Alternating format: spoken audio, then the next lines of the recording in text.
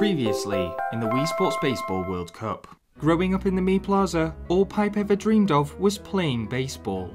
That dream has just become a reality, as he entered the Wii Sports Baseball World Cup with his first ever team, the Stoke-On-Trent Steamers. With the support of some great players around him, Pipe has had to overcome many hardships to get through the group stages. But the Steamers now find themselves in an even more daunting position: the knockouts. Will they crumble under the pressure, or will they manage to reach the biggest stage of the Wii Sports world? The Baseball World Cup Final.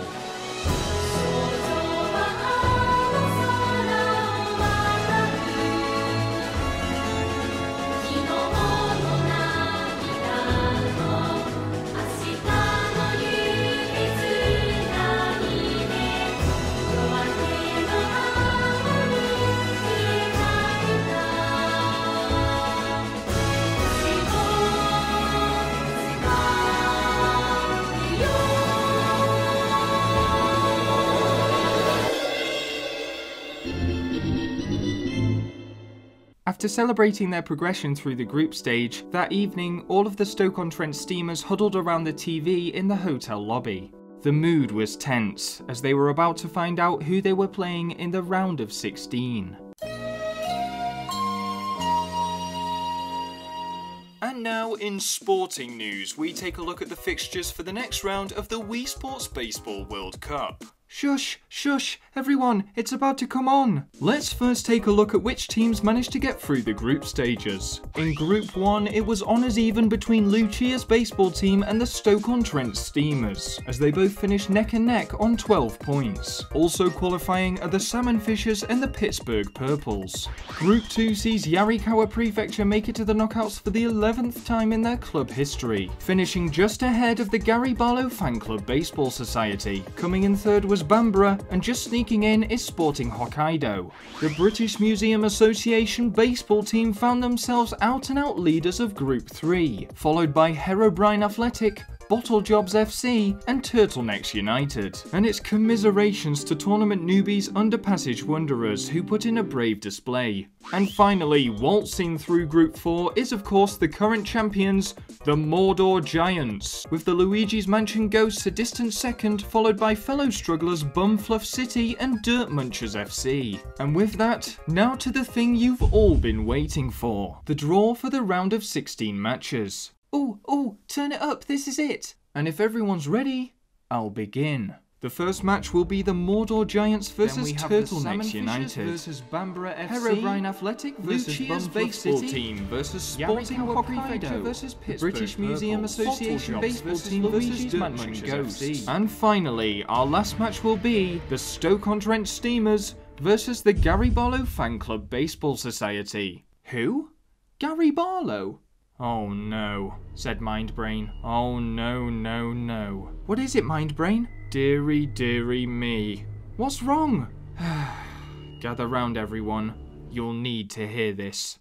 The Gary Barlow Fan Club Baseball Society might sound pretty casual to those who don't know them. Yeah, it just sounds like a bunch of amateurs, to be honest. It's quite the opposite. The society, in essence, is dedicated towards Gary Barlow, a singer-songwriter and member of the 90s UK boy band Take That. But here's the thing, my friends, it goes much, much deeper. This is a society run on specialist recruitment and meticulous training. Each member is selected based on their undying love for Gary Barlow, and that love is used to form a team unity like you've never seen before. The result of this is known as the Wall of Hands, a name feared by even the world's best batters. Some say it's like everywhere you hit the ball, a hand appears. A mass of arms, all moving as one. In all their years in the competition, they've never conceded more than 3 runs. What are we gonna do? We're gonna do what we always do. What we have done. We're gonna play baseball, goddammit! I mean, yeah, I figured that, but they think they work as a team. We'll show them a team. Yeah, we'll show them a team. Let's do this, guys. Let's do this. Right, everyone to bed. I want you well rested for tomorrow. Especially you, Pipe. We're gonna need a big performance tomorrow. But Pipe's nerves were making him dizzy, and by the time the next day arrived, he got so little sleep that he was late heading to the pitch for a warm-up. The only other person still at the hotel was Xavier, who always tried to turn up fashionably late anyway. The two of them left the team hotel and headed into the ground. But before they could reach the pitch, they were stopped in their tracks by none other than the captain of the Gary Barlow Fan Club Baseball Society, Haley, also known as Big H. Oh, look, it's that nobody Xavier. I heard you're famous for being in a shampoo advert, and you aren't actually talented at all. Gary Barlow is way better than you. Pipe and Xavier did their best to ignore the taunts, but Big H was in Xavier's head. And due to the hold-up, by the time they arrived, the match was about to start. The teams lined up, and the round of 16 began. Like always, Pipe was batting first, but as he stepped up to the batting area, he once again felt dizzy with nerves. And before he could calm himself, Big H had thrown a killer of a curveball. If anything, the spin on this curveball made him even more dizzy, and Big H took advantage of this by trying to trick him with a splitter. It was only on the third ball that Pipe actually managed to hit it, but lo and behold, the ball flew straight into the wall of hands. Pipe was out. Next up was Cardboard, who unlike Pipe, wasn't letting the pressure get to him. Bunch of snowflakes. But Cardboard's confidence was misplaced, and although he felt he had hit the ball well, yet again, the wall of hands were there to catch him out. This was a terrible start, and the pressure now fell on Barn Owl. Barn Owl prided himself on his precision and accuracy. If anyone was going to bypass the wall of hands, it would have to be him. But as he stood in the batting area, something strange began to happen. The whole crowd burst into song. It was one of Take That's most famous tunes, Back for Good. The song was so loud that Barn Owl's super sensors were going haywire, and just to top it all off, Big H began to shout over the crowd. "So you're Barn Owl, are you? I heard you were raised in the woods by owls. Aren't you embarrassed?" For Barn Owl, this was the final straw. He misplaced his shot, and he too was caught out by the wall of hands. The Steamers had scored 0 runs in their first innings. Pipe would have to put in a good pitching performance, but as he threw his first ball, the Gary Barlow fans once again erupted into song. The atmosphere was making Pipe dizzy again, and completely by accident, instead of his usual fastballs, he began to bowl something known as a screwball. Having been trained by Big H, most of the Gary Barlow Fan Club's players were able to deal with this accidental spin, and if not for Scalene's strong arms, the Steamers would have been far more than 2-0 down going into the second innings. Now it was Smaug's turn to bat, but imbued with the courage of a dragon, Smaug gave it everything she had, and finally, the Steamers had scored a single. This gave a boost to Scalene, who was already on a high from her hat-trick of catches, and building up every ounce of strength within her huge arms, she unleashed a cannon of a shot, and hit the ball over the wall of hands, and out for a home run. This was it. If the Steamers were going to win this game, the only way was to bypass the wall of hands and get more home runs. "Well played, Scalene," shouted the Steamers bench. "We can do this, guys," she returned, but what she hadn't realised is that next up was Mindbrain, who was trying out a new tactic. Let's see if the wall of hands can handle this one. My new tactic, the on guard. Okay, just wide, need to adjust by 4mm to the right. Yes, a hit, good, and now all I have to do is swing my bat slightly and... Strike! Batter out! Curses, what am I doing? I never swing my bat. All momentum was now gone again, and even Wrinkles with his samurai sensors could do nothing but hit it straight into the wall of hands. You're out! Finally, it was Xavier's turn. The Gary Barlow fans began to sing once again. Oh, look who it is, it's Mr. Special. And Xavier failed to hit his first shot, but as he lined up for his second, something magical began to happen. The Gary Barlow fans' song was overpowered by another, more familiar tune. It was Xavier's theme song, and spurred on by this, Xavier managed a big hit. It looked good. It was gonna go all the way, but it landed agonizingly just the wrong side of the post, and it was given as a foul ball. I knew you weren't anything special. Xavier was caught out. Regardless of this, the Steamers were still drawing with the Gary Barlow fan club, and in an effort to make up for his bad batting, Xavier was running the field as fast as he could, to reduce the amount of points the opponents were scoring. This, combined with the fact that Pipe had finally managed to calm his nerves, and a couple of tactical catches from Mindbrain, meant that going into their final batting innings, the Steamers once again had a chance to get that all-important home run. Feeling responsible for the way the Gary Barlow fan club had been able to belittle his players, the Steamers captain Engine Room knew he had to be brave. He too was no stranger to a slip in confidence, but this time he had to muster the courage. Not for himself, but for Barn Owl, for Xavier, for everyone. And, like a comic book hero, Engine Room swung with the weight of the whole team behind him. The ball flew high into the air and over the dreaded sea of hands. The Steamers were now ahead for the first time in the game. This made the so-called Sea of Hands very angry. Only once had they ever conceded this many runs, and as a result, the Gary Barlow fan club ramped up their fielding, catching Pipe out and reducing Cardboard to only a single. This was when Barn Owl stepped up to the batting area again, and just like last time, Big H began to insult him. So where are these owl parents anyway? Do they even know you're playing, or are they just a bunch of animals after all? For Barn Owl, these words cut deep. It was true. His parents had never turned up to any of his games. But it's not because they didn't want to, right? I mean, they're owls. They don't have money, so they can't buy tickets. But what if they just didn't care? As Big H said, they were just animals after all. Feeling deflated, Barn Owl once again failed to get past the wall of hands, and with hope fading and doubt setting in, Smaug too was caught out. The pressure was now on Pipe. He had to get the Gary Barlow fan club out without letting a single run go, but he couldn't forgive them for what they'd done to his friends. Pipe was sure that Barn Owl's parents cared about him, and he knew Xavier was talented too.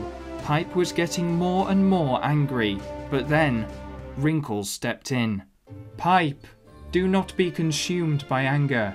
Instead, utilize it. Direct it not at other people, but into your pitching. And with this advice, Pipe's pitching reached a whole new level. Steph was fooled by his cunning splitters. Tatsuki couldn't even hit the ball, and Tyrone was so taken aback by Pipe's dipping pitch that he hit it straight forward and Pipe was able to scoop it up to end the game. The Steamers had won, and they were through to the quarterfinals. What should have been great cause for celebration, though, felt weirdly undeserved. Although Pipe had pulled off some major heroics, on the whole, the team seemed downtrodden. "What's wrong, everyone?" said Engine Room. "We've just won! We should be thanking Pipe." "Won?" interrupted Big H. "I don't mean to be salty here, but you only won because of one player. Your pitcher, Pipe." Pipe felt uneasy. Everyone was looking at him. "Here's my advice. You won't go far in this tournament if you aren't a team." "She's right, Engine Room. I was rubbish," said Xavier. "And I wasn't any good either," said Barn Owl. "Nonsense! Codswallop!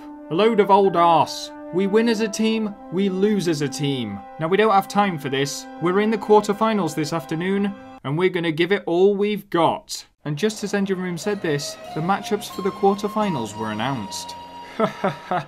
Well, thanks to that unexpected victory from the Stoke-On-Trent Steamers, it seems we have a feisty matchup this afternoon, as they will be playing the British Museum Association baseball team. The British Museum Association baseball team were comprised of many seasoned veterans. Each had experienced at least 3 Baseball World Cups already. Their only slight weakness was that to play for them you had to accept part-time volunteer work at the British Museum, which reduced the amount of time they were able to train together. But what they lacked in team togetherness, they made up for in individual brilliance, and their star player, Saburo, had one killer trick up his sleeve that Pipe was about to find out about. Before long, the teams were once again lining up, and the game was about to start.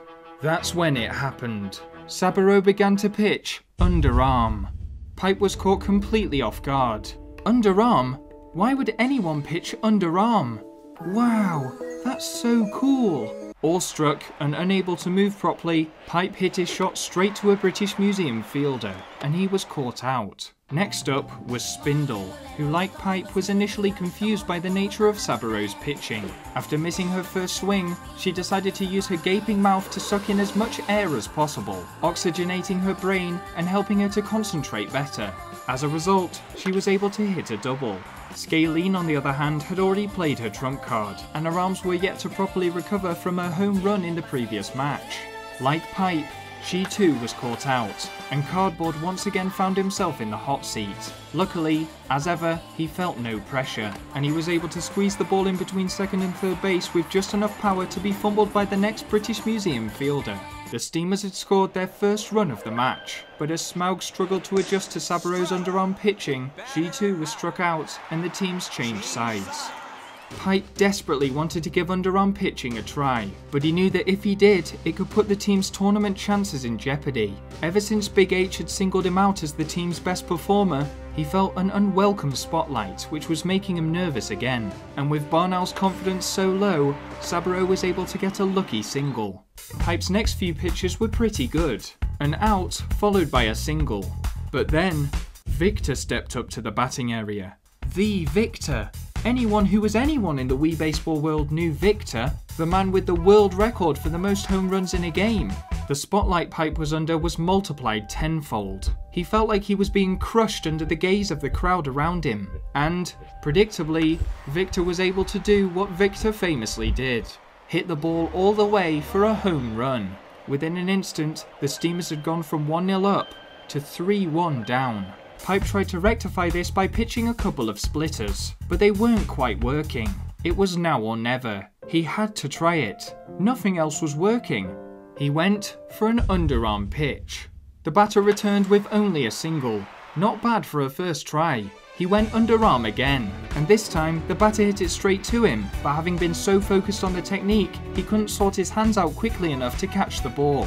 And then, Michael stepped up. The Michael, the famous Michael who'd almost single-handedly carried his team to the trophy just 4 years ago.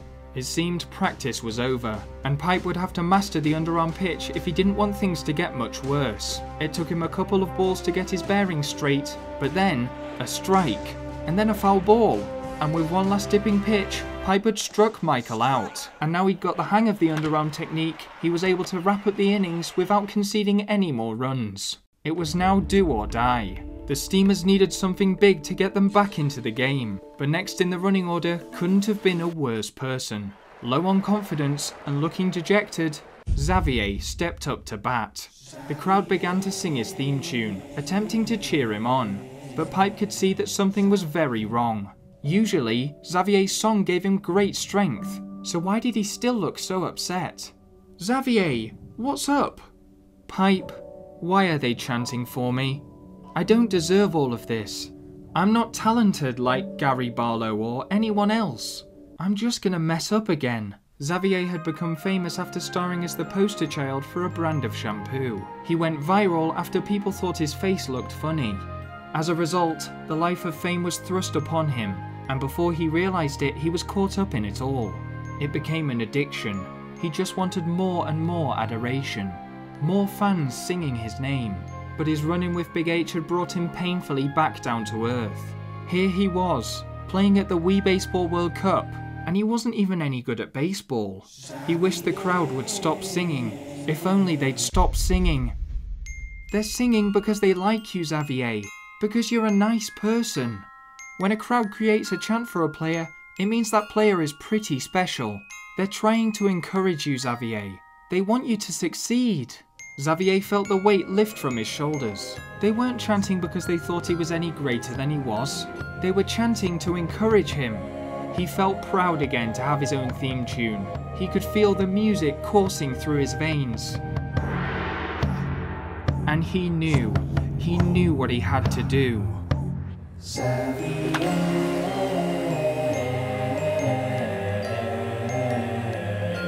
Xavier.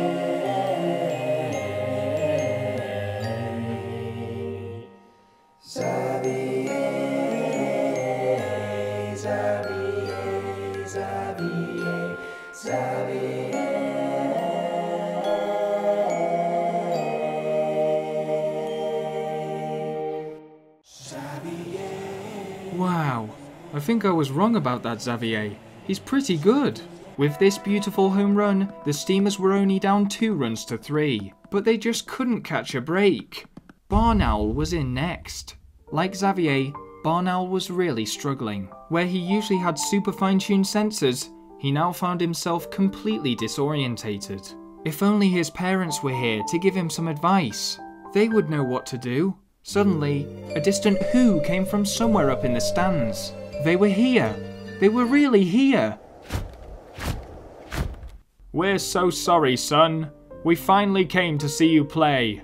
We figured out if we just flew in from the top of the stadium, then we wouldn't have to buy tickets. Now, son, listen to me. Focus. You don't have to hit it hard, son. That's not your style. Just be accurate. Stay in for the team. And heeding his dad's advice, Barn Owl was able to sneak his shot in between the fielders for a smart single. Things were really looking up. Mind's Brain managed to pull off the flick move he'd been trying earlier, and he struck the most powerful shot he'd ever struck. And now that the bases were loaded, all they needed was for Pipe to work a bit of magic. Having experienced the spotlight in such magnitude now, he felt he understood what Xavier had been going through with his fame, and the prejudice that Barn Owl had had to deal with, having been raised by owls. Just like the Gary Barlow Fan Club Baseball Society, the Stoke-On-Trent Steamers had plenty of things in common. Engine room had been right. They really were a team. And filled with team spirit, Pipe drove his bat through the air and struck the ball sweetly. The Steamers were back in front by 5 runs to 3, and although their second innings ended swiftly after, their newfound team spirit gave them an unbreakable momentum. Pipe was able to strike Victor out without him even touching the ball. Scalene was playing a blinder on first base, and to end the game in style, Barn Owl made one final, incredible catch. That's my boy! That's my boy! And then there was Venus too. He made a catch as well. But the Steamers had beaten one of the tournament's favourites, and they were through to the semi-final. Wow guys, I'm so proud of this team. I've never felt closer to a group of players. Holy heck man, that was a real humdinger of an underarm pitch you've got there, said Saburo. Oh my goodness, thank you! Will you sign my beanie? Hey, Xavier, it was Big H. I think I owe you an apology. That was some incredible stuff out there. The thing is, we all love Gary Barlow very much, but he's getting old now, and we kind of need someone new to support. Would you mind if we changed our name to the Gary Barlow and Xavier Fan Club Baseball Society? But before Xavier could answer, the semi-final draw was being announced. And for the first semi-final, we will have the ever-intimidating Mordor Giants versus Lucia's baseball team. At even the mention of Lucia's name, the Steamers became extremely angry. But then came the next announcement. And our other semi-final will be a thrilling match between the Stoke-On-Trent Steamers and Yarikawa Prefecture. It was a real dent to the Steamers' confidence. They'd only just beaten a tournament favourite, and now they had to play another. But to be the best, they would have to beat the best. And they were so close now. Could the Stoke-On-Trent Steamers really reach the Wii Baseball World Cup final? So